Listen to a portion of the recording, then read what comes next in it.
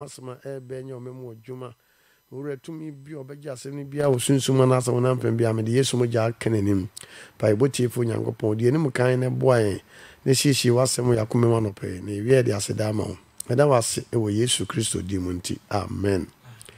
Ede awurade ase me do fotem bia me no sua Nyankopon asem nenso ye bekoso na yesua onyame asem sebe ya ebeboa yen ama yetimi enya da enkwadia hwekonkrono ka ho asem no ebi eme no che Nyankopon asem a watu din se provocation was say redeeming the time redeeming the time amen. Nebeti Nyankopon asem was Psalm 90 verse 12 when Awurade asem me no yebeti every o say ma yehu yen na kan sene etie na nyanyansa akoma ma yehu yen na kan sene etie na nyanyansa akoma amen. Ena no pen me dofo pa me no kasafa nipa mre nipa yembre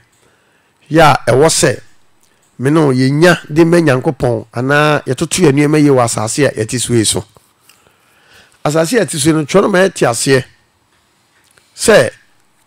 ene nyamede ama ye na yede ti asase so se kosua yede ama wo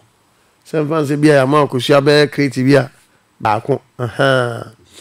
na afibia wi baako friso afibia wi baako friso ebi se enaso nye aduasa na ewo create 30 no wi bi friso nyina na so ye de ete enti David se Awurade ma me hu me na kan a wosusu dia ma me nyanyansa de akoma ene anopai me no che Nyankopon asem ya efa ye na nyame asusu ade ama ya asaso etisu so na me yetime nyanyansa de akoma se nipa bia se wo wiase ne se woni nyansa ya no asem de ya ye kan nyansa se bi o enye nyansa de bo obi apo enye nyansa ye de sisi obi ene nyansa de bo obi kwasea na mo nyansa ye de ehunu se da bi ebedu bre bi sei ene wo manim awo se metotom niema yiye se be ya ebeduru ho no no na ebia na mehunu mani so asase se nyansa no wasem na wo ka ene nyame dia me asase so no ye nyina nim se ehi oda se wona na ehi ena enka ho so da enkonkosi awieye enti abra wo nkwana wa hode na wote ase nim bisa se na wo bra nyame dia ma no wo si yusu ni sifa o brere nyame dia mo asase so no o bra no emfa se emre nyame dia ma no se na wo si di bo bra sifa o bo bra se nyansani anase o bo bra se bi obi a woni adwene ti David trans ka se da bi Awurade mesrew ma me hunu me na kan ya wo susu dia de ama me na manyanyansa akoma na David pese wonyanyansa ebetimi ma ni nyame dia de anante wonyanyansa ebetimi aboa no ama oni nyame e dia bo wombra so obetimi nyanyansa ebetimi aboa no ama otimi asum nyame yie no mfa ne penye de opebia wa asase so ase na no peme no kasa e de fa nyansa akoma ho yimpa se nyame ma o sa akoma ni bia no pen ne trans ne dwe hu se die no se meye nyame de nana ma wo ade achi ade asan na nipa mrede na eko ade achi ade asan na nipa mrede na eko bibia timi si nipa brabom emibusa wo se odofo se na me no kasa se ne ba se wo na nyina sa na sa so se wo firi ha na se wo kwa ehe na wo kro watoto abrabo yie watoto wakwan yie se de abi me bo me bra yie so ta se me na nyame de ba me nyina me fa ntra se nya de me pe me de nyame de ba me nyina no me fa ntra enya de me ankasa me pe so ta se ne mo me de ba ye de nyame ye de epe na ma de makoma ne ma dwen etime di nyame de asem so na etime aboa me ama manya hoto ama me kra daache o se Awurade ma me hunu me na kan wo susu ama me ipa cho ne wuni mu na nyame de ama wo ibusa na no pay se busa an senti emfia duoso aba aboro kan ubenya wonan ebeduru ho ansa na wafira asase so anas enuru ho se nyame ama 70 so ama 50 so ama 40 so ama 20 so ama 10 wunim nse wunim dia na ne wo se wunyanyansa akoma betimi de atoto abrabo no abo obra yi wiase obiti no obefi se wiase no ono de ekese wono awode ne ho nti de ope no ye ne ho onkwa asore onsum nyame oni bre kura tie nyame asem oni bre kura se wo kwa aso de makwa akotie nyankopon asem odofo mi tufo na no pe kasa kire wo se Awurade ma onyansa akoma David bu se bi se Awurade ma me hunu me na kan ya wo susu dia me na manyanyans akoma na me hunu kwa me fa so me bo me bra yie na ma som wu nyame yie nante wonim yie ena no pe me kamfo Yesu Kristo de na ma wo se odofo enkwa a atiu mu no enkwa atiu mu a wo de kwade ba no enya wo de ya wo eye Awurade na de fam wo te wada so de ya adom utimi kotimi ba e nyame adom na mo ebre bi ba sa enkwa ni nyina beba na wieye odofo na mebusa se he na sabre no ofa nti wo se Awurade ma me hunu me na waide wosusu ade amame na manyanyansa akoma mpese na no pe Awurade me hunyansa akoma trase kom na dwen hu se nti ba bia me na medure se ne se me ka me nsato no mfra so he na me koro na me nimi da kura me wu kura fra sase so me nimi da kura Yesu beba me nimi da kura me na be so salete dia o se me boaboa me na me siesie me ho what I say tetia ya abo bi a sabre ya ehuhuro abaye nso nyanto ye no owo nyansa kuma bi wonimu a bo tetia o tenie pa tetia owo nyansa kuma bi wonimu a ya nyame man se nyansa na wo ya abo aketoa osa kunu kura na bra bo kwa hunhunu wo ya abo bi a se nso oto ne se nsu sai efa se edene kwa he anya dia obenya ba bia gina nti sabre ya huhuro abaye ya nsuo nyanto ye no wonya tenka bo ni mu se wo so sha ase dai eboaboa ne ho ansa na zutobre adu ti sabre no obon se wa sha ase atu bon wa sha ase atu ne bon asiesie bon ni nyina mu kama ti sabre wa ha ase apna dua ne gum wa ha ase pa de bi ehia no a ebeduru se nsuo no ebeje mu na ya ebeto asuso atwifa ne kwa mu no ne kese wotima tua ne kwa na bon ho ba se be ya nsuo no ntimi emfa ne nkoma ne nkowuo tetia wo aboa wo ya woni futufo aboa woni obi a okasa che no woni obi okore nche ne kodi nkomo woni obi a wo tu no fosa dia no permit radio so Awurade fa me so a wode na sam etuafu woni obi saa wono ankasa ene nyame amma na saa adwe na wotena se boaboa no ho saa to bon sa tetia yi ebra wakọ afuma wato aduane a wode awi a wato wade na to atwe obekọ na wo mo so afumu obi a pa aduane afum de akohye ne bom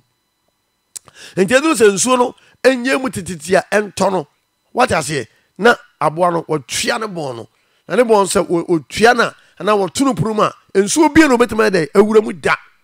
susu abetwea fa sade ne enka no sabre opia bontena wawu opia bontena ensuo de ne ko sabre no waboaboa ne ho apene duane apene bi bie wo buoni mu a ya ofisa ne ho nkyere no ya obetema di kwapem se epebe sai dai asi ana se nsuo nto no be pia bonten ne bi o sato na adiem aboa tete wa fanya nsasa na sabi ye ni pa nyame aboye se ne saso nsu ba nso obi nim se bibi sa wo nanim tete hu nse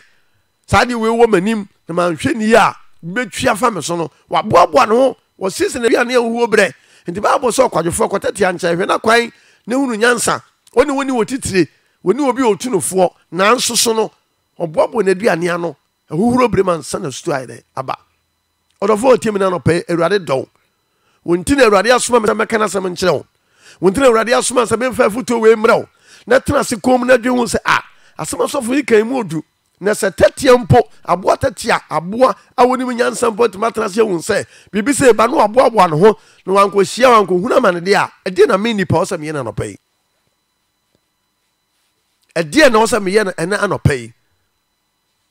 Loyen sa oso bedwene se ebire bi bedu nya bia wontimi nkasa biem ebire bi bedu ebia se obi na so mu se no apagya ho ebire bi bedu ebia sa be no ho de asa ebire bi bedu sa be na ato ni onyankopon ebire bi bedu asa woni mawurade a sa be no he na okọ bible so ni panya wiase ni o manyina na ohwere ne krade mfa so ene obenya afiri so timi dofo se no ma se wo no de na de no se meye wura chake wese kanese no ho de sitie ne wo ho de nsa kane no ho din sitie ko afu ma hwene ma na wo soa nto sia da kane wutimi soa enne bo frɛ ba akora bi etema akora wuntimi mfa mfrɛfo mfa meduru fie wo ho de na ede esa enti dia no sa wo ye ho de esa no wa hwe wo nyame no do ba wiase na kira kwan wa hwe wo se da bi wo se me bom bre bi se be duru ba bi na bi asase we na me ni so biem enti wo se me totoma kwan na me bom me bre yie na me nya nyansa akoma na me nante nyame akwan so na me nya nyansa akoma wo se urade ma me hunu me na kan ya wo susu dia mame na me nya nyansa akoma hallelujah enti ana no pani David be ya adwene se o ma ye hunu ye na kan a wo so ede ama yen na amenya de nyansa akoma se ni pe bi ate wo no wo nya nyansa akoma medofo e ma no nyina ede e kachi wo nya nyansa akoma e ma wonto tua kura no eye basa wo asase ati so eso what I say e ma obi bia ye basa enti nyansani ena tambia no odwene nyansani ena abre nyina no ototo no niam de eyie se ne be ya obehu se da bi manya sika manyan e wo se sabre no me hunu ne wo se me ye me ho e wo se bia sika manya ma hwe ne ye be hye nti me de bi koto bank anase bia me ni prot me nyi asase me nsi dai e bia me bo modena se ene me de bi to prot atom na fa anwe bi aguso na nyame ya adoma bre bi bedu no kakra ka manya ba bi atena nyansani ne be trase wo se da bi sika manya se ma hwe ne ya e be se nti se me ho no ma me de bi hwe nkransa be ya daachi bi no ebia me emre no na nkranso ba bebo ame ba de woni mu nyansa no obetena se suspend this kind of discano dia ya bra bobone ne nuema na mfosam ashes kanu kwa ebe hie wie no fe ne nieba no se sika de me de yede na ahye wo de yede na ase na edam na hye se na dem wo fa hye obotom e na wonwene nkwa kire ani je na ahye akoma so what ase wo de gu ma so wo de penamfo wo de yesen enti wo de beba so no na wo nyansa no a wonwene mfa nkwa kire na ma wo niema nyina de ayebasa hwa abo tatia se wo nyansa ato ni punum se de nsuo nya dai emfa no enkro because odwe ne nkwa de ho nipa ya nwene ya nkwa nyame de ama ye ho se bible se ne honhom nto ni pe nya dai enkosi da enti se nyame honhom nto ne enkosi da de a ena David che se urade ne memenya de nyansa akoma urade memenya nyansa akoma ena no pai odofo nyansa efre urade mu ate na sachira wadwen na fa homa Kristo na jai bone ye wote krono nyanse wo tim no enye papa wote bone hu nyanse wo tim enye papa owie ye be ye wie ya e be ye su owie be ye wie ya be ya ho owie be ye wie ya ensi uye da pe nyansa be ma wodi asuro nyame pe nyansa be ma wodi abo obraye pe nyansa be ma watoto akwan ye pe nyansa e be boa mo na mo ntu awutu no wodi mi atu ni ye wa awurade mu otutu anamo se nyansani na etima boa amonya nkwaje de ma okra orofo wutie bi na no pa awurade do wate se na wutie bi awurade hwehwew se na wutie bi awurade frew na me pese na no pa wunya nyansa akoma to ka osankafo etidumienu osankafo chapter 12 verse 1 we say na kai obofo e wo mrante bremu ansana na bone aba na mfie a obeka se mani nyi ho no adu tienie pa we say kai obofo wo omrante bremu ansana na bone ede adu na mfie a obeka se mani nyi ho no ansana adu tienie pa we say kai obofo de ai omrante bremu ansana na bone adu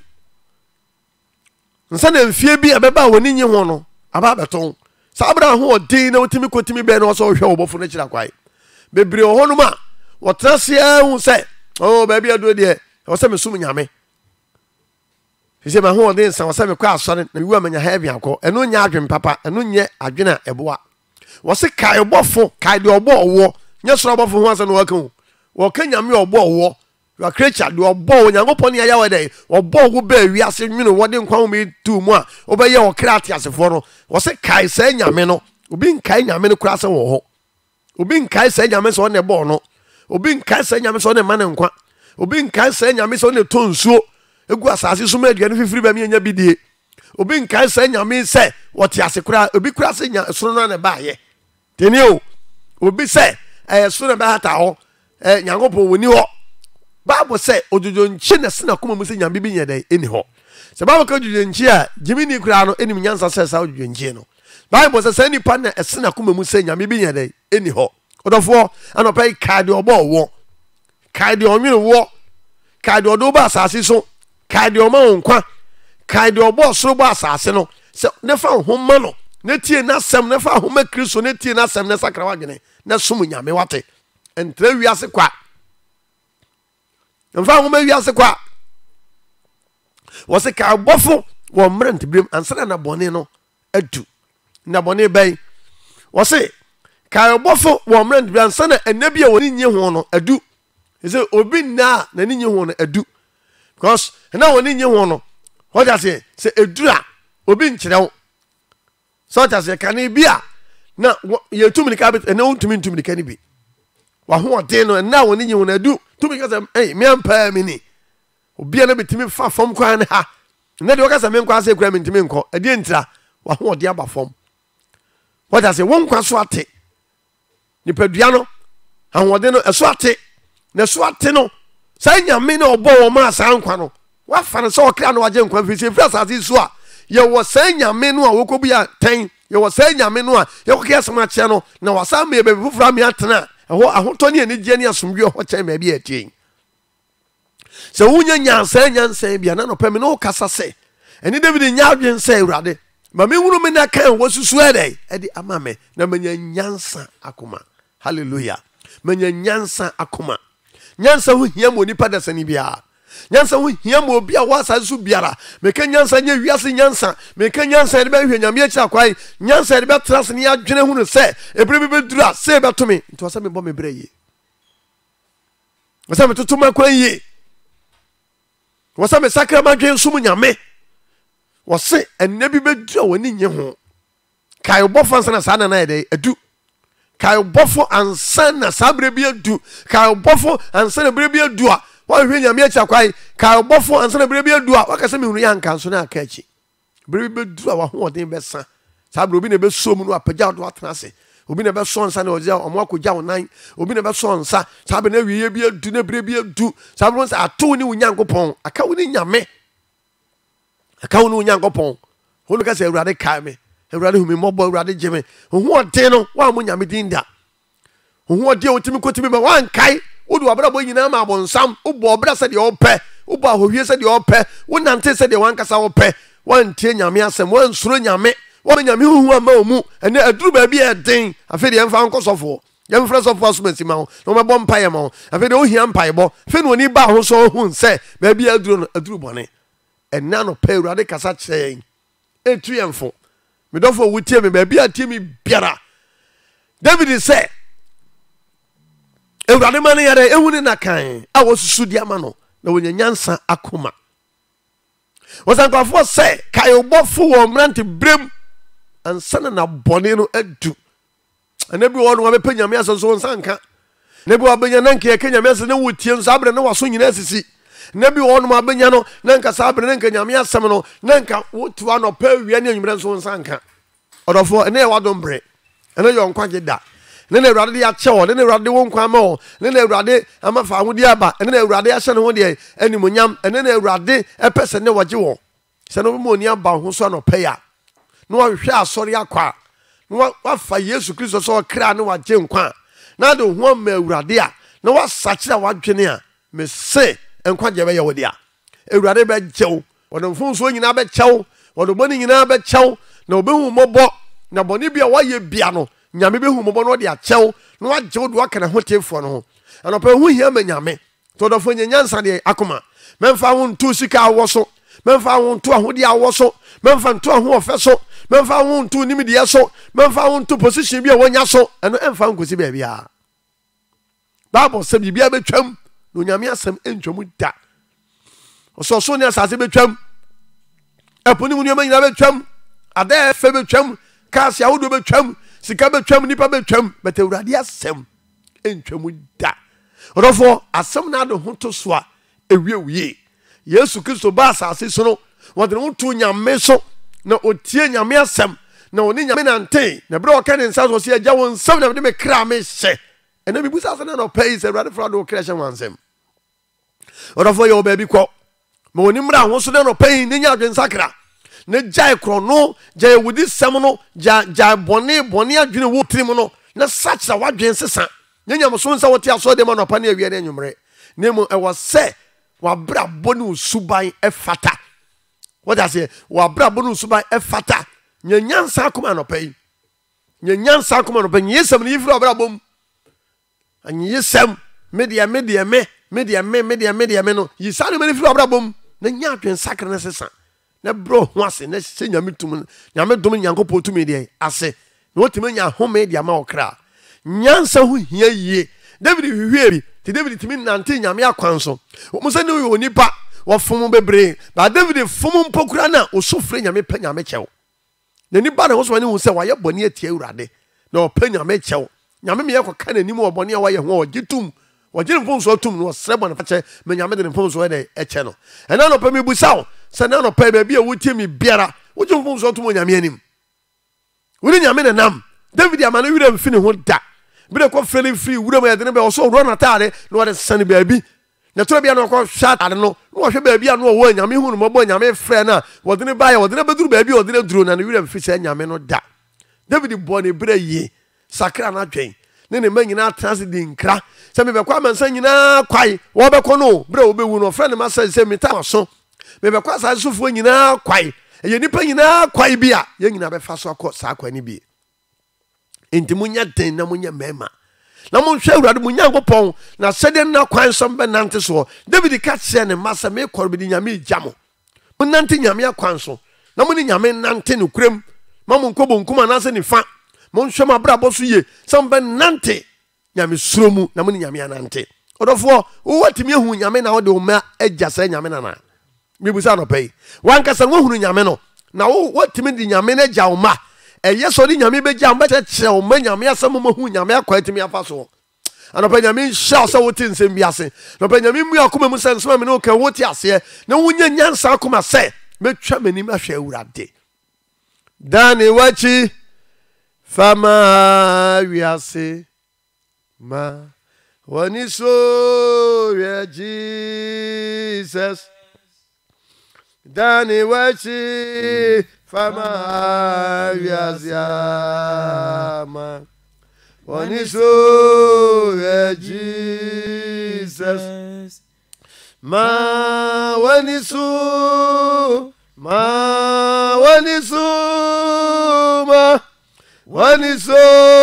ya Jesus da wachi fama wiasiama woni so ya Jesus dane wachi fama wiasiama woni so ya Jesus ma woni so minyema woni so ya Jesus zawache fama wiasiama woni so ya Jesus erinchana botie bebuza ose usikayi ewa ifa erinchana botie bebuza ose abeba we wawofe wohim enunti ma wani so ma wani so minyema wani so ya Jesus da wache fama wiasiama wani so ya Jesus ndofo ewutem na no pain ma wani so kire Yesu na dan wani kire wiase wiase ni ade pa bia de ma yen e de mutu wiase so wiase be yi ama e de mutu wiase so ye be kwaje wiase ne ho wiase ne betwa ye ma anopa paje woni kire Yesu Kristo se awurade jeme ne hu me mo bo na tre wiase a che ne nyame asme ba me ncha no pai awurade e kama kuma se me ntre wiase biem ke awurade be hira wo awurade wasma ba me ncha no pai boni bia me die abrabo bia me bosu bia me wom a enye anopa ma sa kira ma dwene Awurade yi ayaka bia mu masesa bɛyɛ bia mu masesa enura metu tia nkrofo masesa adwuma me kwagye nuro di san nkrofo masesa sɛ ne obɛnya adwensakra no pɛ no nya nyansa akoma sɛ obɛyɛ ade nyame pa ka Awurade bɛgyew Korinthofo ngoma edin kan no etira ɛyɛ enson yiyimu a ɛyɛ aduasa baako 1 Corinthians chapter 7 verse 31 and I can free 29 honom wɔse na de Americani anuanom sɛ wɔntwa bre no sutia de aka no wɔn a wɔwɔ yenom ayɛ sɛ de woni bie tio yɛ bre no yɛ aka Bible sɛ wɔntwa ne tia yɛ ne tio nipa ubehu nipa ne kya no ani obiem ubehie wo nuane ebia ne bedi nkomo kya no ani obiem odofo ye na na etia enti wo na ne kuta ne nyankwa na nyame di amaye so wo betwa so sise nyame etwa so a na ofra sase so busa sa ehe na wokro ehe na wokọ medofo mi busa sa ehe na wokro enti ana no pe mo ni mra ho so na nya dwen sakre sesa se wo na nyame daman e short etia o se uhuru wo nua no so tase ne na no etwam se sunsum kọ wo twam se sunsum odofo wiase ni panima ke bayi de ho asom nyame de ho ato nyame so bi se asase wiase so da kro pe wo di an wa bagye o edina wagye bebrebe sika wo yenya ka se nipa na firi wiase awie asa okra no ekobu akonta ache nyankopon ena no pe nyame don nyame hwehwew me peso mo ba ho so na wonya adwensakra na wo sesa wote na mo ni ba ho so enti 1 Corinthians chapter 7 verse 31 so ye ready okache wo se na one a woridi wiase ayese de ewoni efi se wiase su eri twamu tieni o wo se na one a woridi wiase so woridi wiase ayese de woni no efi se wiase su no eri twam medofo wo tuafo se na de ho to wiase so se de wiase ne ye de ano wo se wiase ne dey etwam wiase twam wiase ranka se etim etwam na wo so what has etwam ni se wiase twam na ye nan so de amen etiade a na wo se etim nyansa akoma dwen hu se odofo wonu du po wanu du po wodi aduane po woni aduane po one day that crop pe obrebe so enti tutu obrebe so se be free asia hi na mekọ Paul se okoparo makoma wie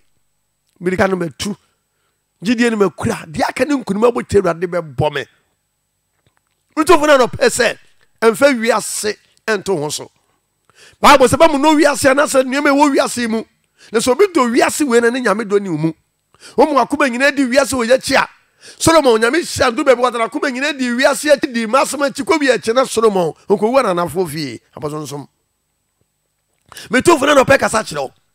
se awurade don se de wotie biara se wo kwa asore se wo nkwa asore no pe mo ni nyane nyansa akoma na de bia wo ye bia dwon se de me ye eye ekwa wo ya me fa so eye abrabo wo ya me boy eye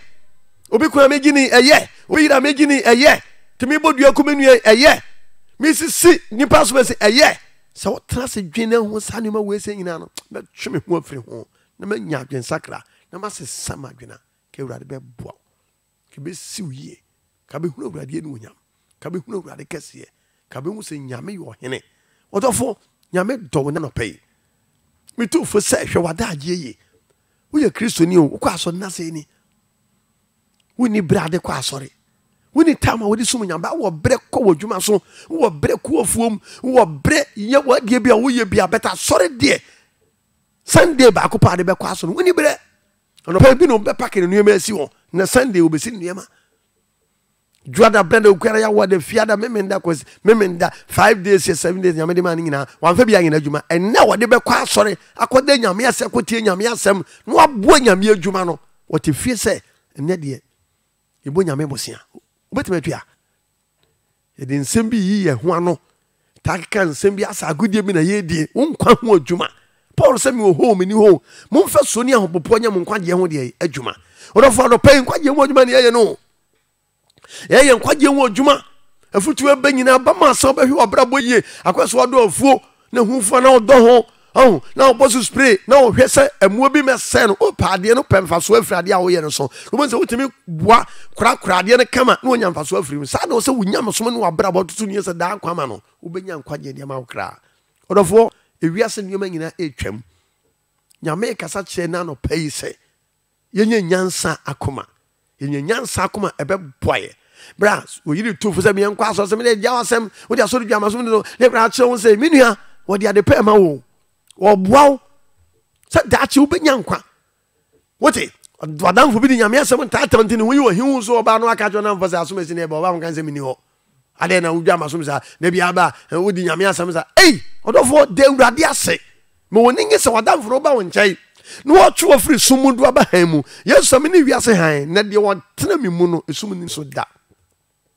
odofo ena no pa nyansa akoma nyansa odi be sum nyame nyansa be bi oni amahunu enuma enya no atwe ho afiri ho no asache wa bi se yana na etia yankwa nyame de man was a short e biretia bi hu nipa no wasi so from say hwire so be do nyimre no watwam o be hye nipa no pen na kasa bia be do nyimre no ni obiem nipa ye ni bre ye bre na ye nyame de man ye ni bre enti bre kra nyame de man ye hwani ye obre nyame de man we fa bobra pa obre nyame de man we fa sakra wadwen obre nyame de man we fa sum nyame obre nyame de man no odofo fa toto abra bo ye fa toto akwan ye wiase twam ye twam ade cha ade san na ye mre na ehi na eko obema ba ko pe na me kamfra na se awieye no wo no ho tro so na be siwe woni Jesus woni nyame yi na ma yen se de obanyi na di bia no onyira da na obenya da nkwa Jesus said me no kwai no eno kra ene nkwa no obi ma agya na nkyai gise wona me so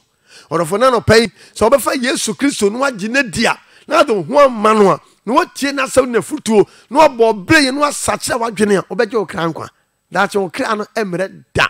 dache okra no enkwa tetim da dache wonko hye nkwa bonsam gem ko huna ma ne da na benya osoro ahema nyame asiesie ama ne my friends heaven ni mu akọ Paul say eni da so we say ntini eguso Yesu nyame no se ti ase o yewu e Awurade dia once ye de ho ma nyame ne Yesu Kristo de se yewu antra obi e Kristo ni na so free mo na kire wo fisi ni wo gidie se wonam na asai na okra de okwaja ne nkyai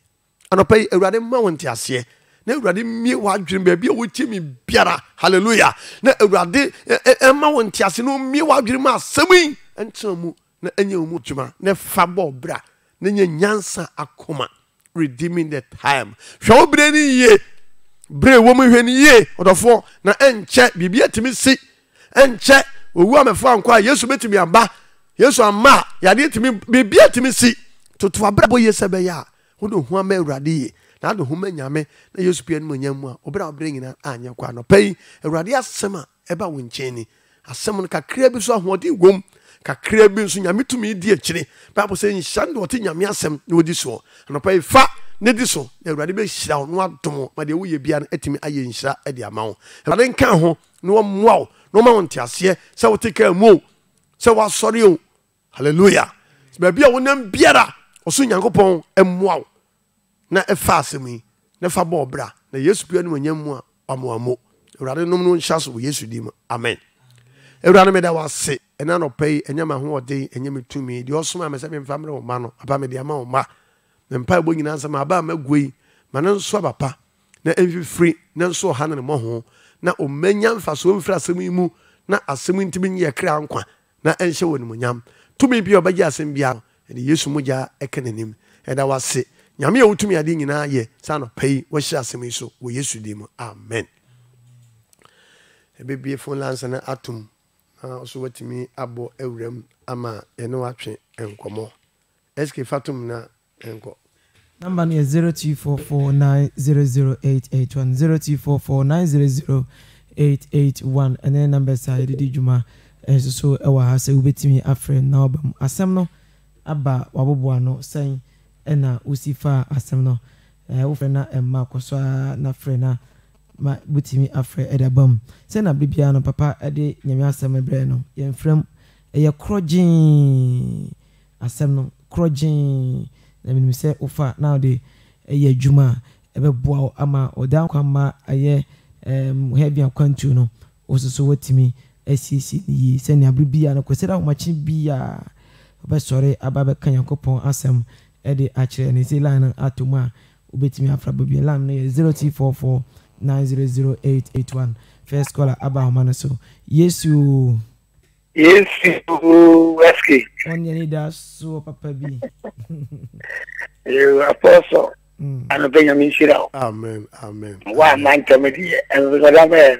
Amen. A song for oh my name is credit sample quiet to one. Amen. He had over quite to my use. Sir. Benjamin Shirao. Amen. There were man now for. Now I didn't quite just in my Amen. You in that kind of okay. And then you still been to do that 3 years. Or then you see from Grano. I just as I think before when you need for. Wow, bull. Eh. Every day. If you know, well, when that I said any any or in fact any ma man then I don't win and nonsense or tussle. Benjamin Shell. Amen. So at the end, as she is so, the same idea, a dog boy. And test that. Bye bye. See, also betimi afrena wabamu number 0244900881 0244900881 we any asemna efi yankopon ho e de aba onchen ena amachi minim se wati asem no abaya asem ye for se na beya ebegu asem egu asase paso na etimi afifi bebrebe na so ne mo ho bebrebe ama afoforo so etimi enya so emfa so ensem bi se ya na eba emudu se na abribie kana nyame asem de ba na emu eduye pa na obekaya bon se efri enfie petepepe na asem no se ya na yekono se ya na yakopon e de fa apostle so a o de ebrey na me se woda ho na wa din na wuti asem no na se asem apostle kama asem o kama asem yes yemfa nya adwuma na eno no betimi aboa yen pa also timbe mo betimi afa number 0244900881 0244900881 we any asem no papa sa asem bi sei eba eya na nyamema enya ntobase tie ne die adwuma na wa asem so bana se wa mfa nya adwuma eno so dan kwam bia no we dey o ka asem bi wo se si Yesu ama ne kura na yare wo ho odo beko uwo ho odo beko empo frimu obetime frimu anytime bia na wokwa ukobu akwenta se entina bibia na asofu ebo enkaye na omushi nkrase enye de ye se betime nya ye osoro ahemamu enso so etimi akọ papa di beka ho na fietimi asasisi hu bi nyame do yo onyankopon odo ne mapapa entina bring na no woyi na asofu no ye wo de nyame yi won ene ye wo wona won so a hye won ho a won so oye ono ba wo kan wotiri asem e kan ono na adwen because a business on the oye ene ye wo de nyame asoma nsel sempakafo nyame yi ni so meka ne ho asem no medi ni ho dance ye kire asem ye nyame dia me na no pay e asem mo du yi what does here last week I want to be friend me say na otie anam say no what came into when tia ye dey enwi na ohun say asem na eba na asem a emudu yi pa na nka obusa me say obenya me audio ana se bibiti sana na ke sanka wotimi abbo se be ya ebeboa no odofo se wo do akoma gi asem si a ya waji Kristo wo kra no nkwaje hu adwuma na de wo ye so obi abaso no until pa bit my ball 0244900881 ye kasa nyina bit my ball e bit my phone so ntutu mu sa asem no a ye ka no nipa no odina kuma nyina agye de edi so just ya won hwe nkwaje de akiri kwan so just nti ba bi adu no ebre bi adu se nipa o se emi eni de e ba ye ho so so just bi se ewiase no ba bi adu no obi kura nkyere wo se oto ahwe nyame akira kwan so that's enough for Christo and asema nyame asema ka bi ntwatro dabi bible ntwatro dabi da so that's o se twase nipa wu preko pe ampani ampa ye mu mprenu once now ko so that's it enti no se nyame aka we se nyina de ano se nyansa akoma David so ahunu bi no no de ne de ka che nse ewra ma mi hunu mi na wo so ade amame na ma nyansa de akoma so that's it nyansa akoma no eye wa kwan a wo betoto ni yie so wa kwan a wo so de obetutu ni ya ebetimi aboa wo ama wotime hunu nyame akwan no wetima na ntie sure so just say nti nyame de odene na no ama yen but ebedu bebi na etu betwa etu twa ye free asia ye obabi a ye side akọ ye obabi a ye sa akọ ehọ ne ye dwene no ehọ nti na ye bo ye mbra se ye bebo ne aso nyame de ani se ne be ya da acho be ya mo ye timanya nkwaje de am ye nkra so nti tiefo ye me ani nya de mra ye ho so yie papa o da se nka so obi ntime ja asore obi ntime nkwa asore ne obi ntina nkwa asore no o ya ma wa o ye nkwaje ho de adwuma obi abebu na contact nyankopon se university o da do nipa ugu no eno ana betwa so da se nti se de nipa ugu ne betwa de a ne betwa ba papa megu papa ne betwa papa so that nti nyame do ne ma anopai say la no enimu ayen to be our friends so ema but what asem no what asem we flow one through what asem no but modern say we asem no be dey e be ya say dey sika wa kuma si fa no fa na fa bo breye na obenya nkwaje e dey ama okra so that asem bi say emre nyame de ama ya na me di ka sa abo tetiampo tatia boaboa no ho se be ye nsuo twa entimi ye dey entwimfa no so no nye obenya bibia die nti oboa no ho yie ansa na sutobre na ye dey adu ise die na oso aye twen wunyankopon o se Israel se na maye wo ise me ye wo se dia boaboa ho na na siesie wo ne kosie wunyankopon hallelujah ise bedu brebi na se nipa be frasa so dia wo siesie wo ne kosie nyankopon etibe nyankwaje dia me ye kra wunyame doye wunyame doye so wo se me ne de eba ye ho so na ye hwe Kristo a kira kwai bisa ade a kira ade sano ebre ne kwa no no wata se ntia no pai echache tiefo ewrade nka wo ho yie okay network ni fitie no na na sa na ti we de nyamom fom so a network ni fitie no na sa yesu ba cho inti we That's anti gini ni kaseti ya kumanda. Mini aba. Papa ya da na papa. Amen. So what you have is administration. Sa. Then come ya ya say every 2 years night. Ya ni ma me ya ko you feel so. Papa you administration bi any baby. Yes you na see your son ya me. Papa Amen. Amen. Amen. Bye. Me chama konta. Radenka mo papa. Amen. Sha. So timi was man be say num. No network ni nya. Timi mba. Ebu ma betimi afa. Ti papa. Enkwaje ho nti. Ante onyame do yen. So se ni pa mi ni de eba ye ho so. Nsoma ye ka nyina fa se wantie na bu oni gu so. Da hia mi bebu asem. Oh yeah. What I say? You say, "Won't you make us a man? Tina me asem." Dabi. And I say, "Maybe around me, quite man, so be can once a minute." Dabi, as my make can I'm better. I'm a can of pay. We are near you, ready to know. Yamen no beginners to be a we are sure. So just I said, "What you can't say, no." Inti ya tia may impimidi ya kuma thing yisem media say, "A dear bay, me and the Christian even know we are say, oh, Christian over." A Christopher ho yes how to say na bonyuma den so sa brebo den so bonyuma de ebata ho nti nyame so no e wo ho so bonsam so ndi ayede abata ho beto de hwie nyame de no de tin ne de akire nyansa kuma ya de ehia eske nyansa kura ansan ya nipa bi o wiase so nya nyansa yes what I say woni mu nyansa ho bre obre what I say ohunam mu mpo no se nyansa ni won ma won totu nyina e basa no kre so that now wo nyansa aye de dwene a e de ya de a eboawo ema won kura wutimi toto wonu ema kama do say woni ate o woni mu nyansa o na waye wei ti we de a we say mo say worker so that obisu timi nyes kapa obetima ye wodi na chen de waye no kura enzo nyansa ni wonje no so that say nti nyansa ho hia no kure tina Solomon bom pese wura de mami nyansa no ni nyansa no wonya nduru baabi no wasa edi wiase achi de na kuma ma bonsam sa ne masam ni abrabobon ni sa ko wiachi na Solomon nyansa nyina sa ko da ne gimi na ese wonya nyansa na so nyame akwankyera emwa nyansa nsa afiti bedani bi sanete yes enti wo se nyansa na wonya no manyame o manyame asem ebata nyansa de eho na nyame na ma sa nyansa na wotimi dia ya de pa dia se nyame ani munyam wo se yo wiase nyansa obuana wonim nyansa pa so ne nye nyame suro wodi di bone na se yen kono mo sanko no nyansa wodi bebo kro no wodi beda da nipa obetimi dia bu obi kwasea so that obetimi dia ase obi live no obetimi dia wi obi ade no ye wiase nyansa okay no ye bonsam adwene ne mo nyame nyansa ne de enu ya ade o memfa nyame dia nyame mi nyansa na ha mentena ha de mentena se emwa me ema ohunu ba bia wo kwa emwa wo so ni ba bia wo kwa ebeboa wo sa ne nyame nyansa na te ade a wo ye ebeboa de wo ya entimi ye de emwa wo ti ebre no nti em se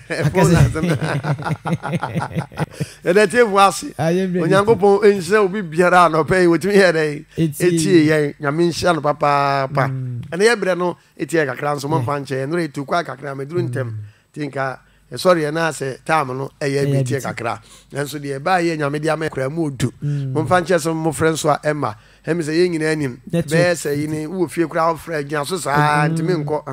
tina amalance no akwesa nye cruise fm na me mo ye MTM fo no ni nim fo to aboma video ma ama sa ne mana kwaso sa won ntimi amfra wo nyankopon nhira mo won hye obi a won ntimi amfra ni mo mo ti nyame nhira mu nyina no pai me chia me yero ba Elizabeth ban ne me ma ve me chia tu we dia safo ma nyina mo nyina Yesu no magye so se ene ye da so ene tiefu tie me ya bibia cruise of am ko dura mo di mo fidie tu cruise of am ne mo tie me ahomachi biara me chia obi a Ewurade nhira mo na Ewurade nka mo ho ma de mo ye bia anya yie na ensi mu yie na Ewurade ni mo tie mra mo so na asemu ya ye tie no Ewurade ma ye mfa mo ye bra na da chi bi no oh Jesus yenya homfa so aso Yankopon din animunyam Ewurade mo ye na no pay na won kan wona ensi yie ewo Yesu Kristo din mu nti amen ye be bom paye na de bibia aba na wie osoro hene ye da wase ade nyina sotumpo Yankopon ne wo ena no pay maba ofa bi mu de wasema se wo no pusuo no e de ama wo ma asem ya e ba ye ntran ye mu na nye mu odwuma papatumi bi obagye asem bi osunsuma na asa wo na mpam de Yesu mogya kanim boaye ne nyansa akoma David ka se bra mi hunu me na kai wo nso ama me na manya nyansa akoma no ma wo mantimi nya sa akoma ni bi na ye ntimi mfa mo ya bra yie na sa ya setena kontu atimu mu ni mra krade ama ye mo ya mbra se ne sefata na Awurade se free wiase we se mu a yenya home e de ama ye nkra ye da wase e bom page office no ofisha wonsa ba bi bia kuso nkoduru bia me ja ho sha wonsa do man ga na sha wonsa pa ja nsa wo man so we ho be fro bonofo nsem nya ye mo tamfo da hye ya dwuma so de ye bia ma ne yie anopa do yare bia sane yare de hobi dan so yi free ne so koje o ma free ha ne ama ne nyinam me de cruise fm sha wonsa if the case evansa to so bo ho bai e ma ho ma asam da adwumafu ayi adwuma wasem de obanyina wura Yesu mo gye ne mo oh manager me ba woni Awurade bo ma nyina ho bai mo bia ho ma asam ne bia da ma yenti asomdwe ne abotoye mu nsem na abre nyina hyiaye na domoye ne bie kwaso nkoma ho ma wo nyame a utumi ade nyina ye anopa wo demu na ma bompaye me dawase se wo hyase mi so na so aba ewo mu hwe enso ho ma asem na ama na otwekwa probetu embie ma e de aseda ma wo e dawase wo Yesu demu amen the winner see papa Yankopon shira amen amen amen.